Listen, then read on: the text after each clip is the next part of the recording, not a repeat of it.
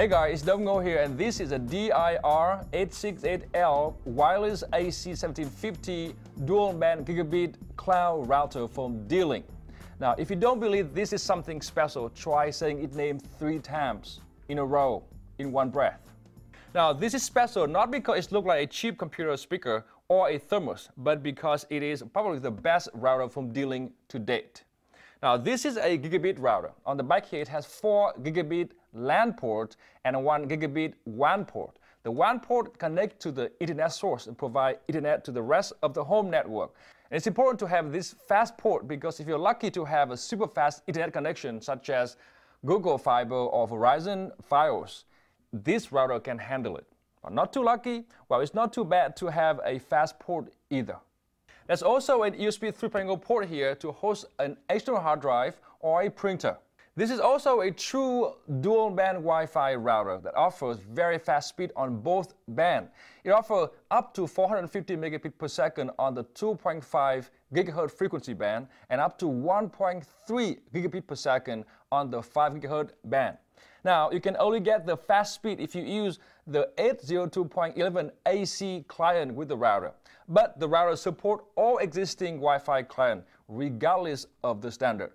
Now, this router here comes with a very responsive and well-organized web interface found in most D-Link routers. You can use this interface to access and manage all of its features and settings, including adding a My D-Link account to the router.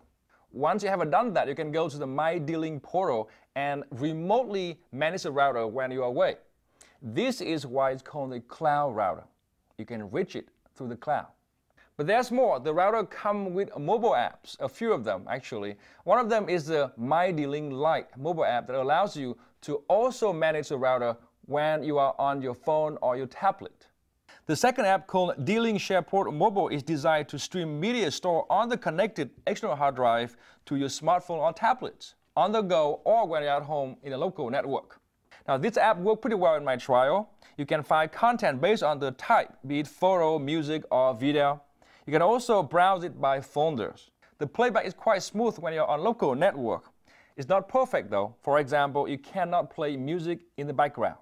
Let me show you. And it's gone.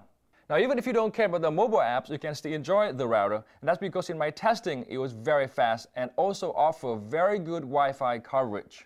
And the good news is it's not too expensive either, costing some $170. Not cheap exactly, but cheaper than others. For more on the router, check out the full review at CNET.com.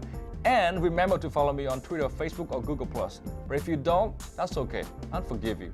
And that's because I'm Dong Ngo, and this has been the first look at the DIR-868L, could use a better name router, from D-Link.